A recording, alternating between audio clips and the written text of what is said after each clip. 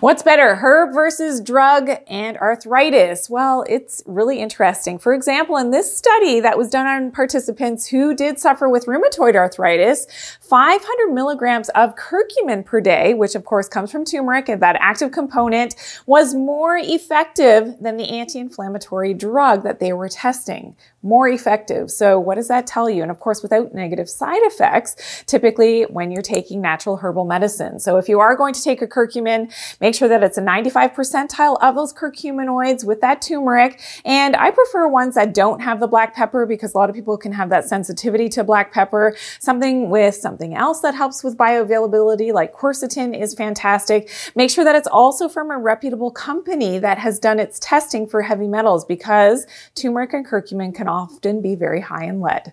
Follow for more natural health tips.